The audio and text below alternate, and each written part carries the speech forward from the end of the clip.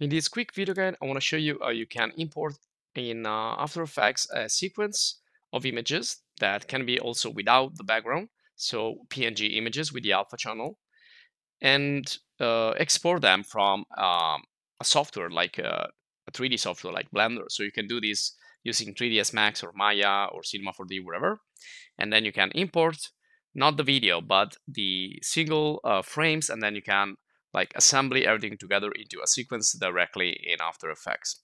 So what I'm going to do here is just start with Blender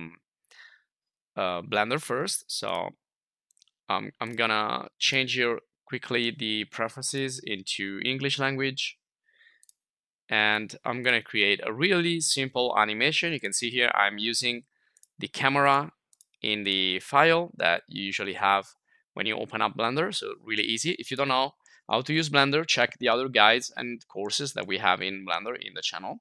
And same goes for After Effects. So what I'm gonna do here is just add a monkey head, and then I'm gonna animate this real quick. So I'm gonna push it a little bit forward. Let's also see what the camera is getting into the shot. So let's animate this. So I'm just gonna go in the first frame right here and just gonna activate auto frame. So I'm gonna move this slightly and then push it up. I'm gonna animate like a couple of seconds of animation. I'm gonna push this up, and also I can like rotate or do other animation. This is how I created this. You can rotate like freely, or you can rotate around the axis, like the blue axis like this. So we have this like really simple animation. Now remember to check if you are actually seeing this through the camera. So you can select the camera and can click and see if you're actually framing that. If you're not framing the animation, you can press the G key, and then you can move the camera a little bit up so you can frame the animation. So try, to frame everything that you want to see here. So once you're ready and you prepare your rendering, you can go here to the render and just render animation. So if you click here, it's going to render the entire animation frame by frame, as you can see. And usually I'm just going to stop that because I already rendered that animation. And it's not going to render a video. It's going to render a sequence of images. And that's really handy because if you stop the process in any moment, you can also retrieve where you left. So to fix this or to adjust the parameters, you can go here on the properties panel and go in the output panel right here.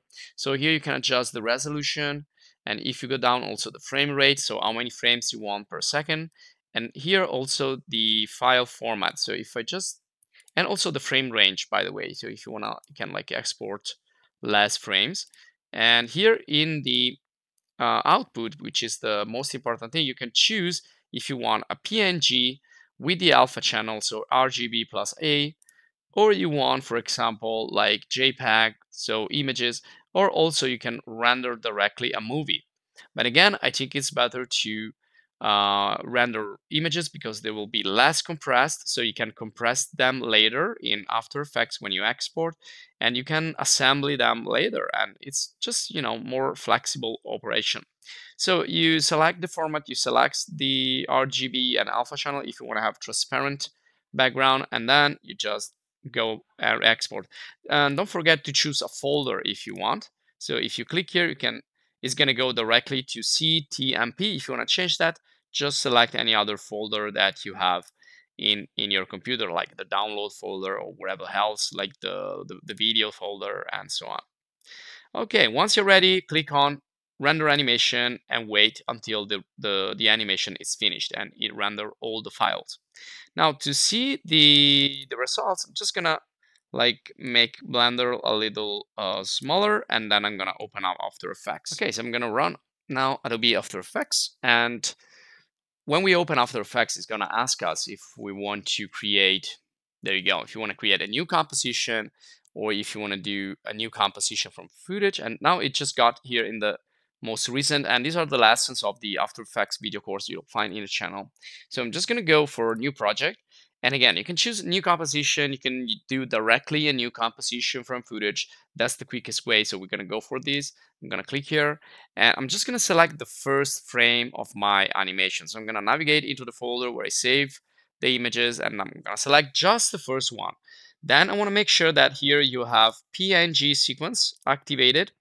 And then if you want to be sure, you can also activate force alphabetical order. So it's going to look for like an alphabetical order. So you don't need to select all of them, just the first one, or when you want to start from, like the sixth one or the, I don't know, like the 20th one and so on. So I'm going to select just the first and make sure these are activated. You can also automatically create a composition, and you can also, if you want to change, uh, well, yeah, that's all you can do. So let's just import and wait. So now you can see it's creating the image sequence, and there it is. It's already in the timeline. We can see the track, and I can already go back and forward. So all those images now have been assembled together into a video footage that we can play back and forward. And we can apply also effects, like let's see here some preset here in the animation presets. Let's go in image special effects, and let's add like night vision.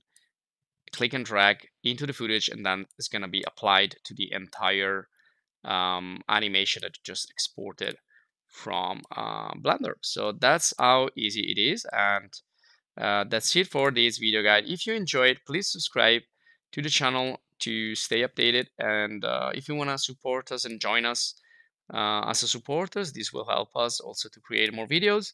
And by the way, if you want transparent background, we need in the render here to go into the film and activate, let me show you here. You need to activate transparent, so you have the actual transparency when you render out as a PNG. And that's it. So thanks for watching. Check our other courses and video guides in the channel, especially After Effects and Blender if you're interested. See you in the next video.